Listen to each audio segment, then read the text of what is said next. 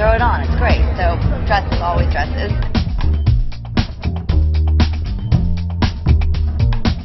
Even though the silhouette is loosening up, women are still dressed up again. It's no longer the jeans and t-shirt.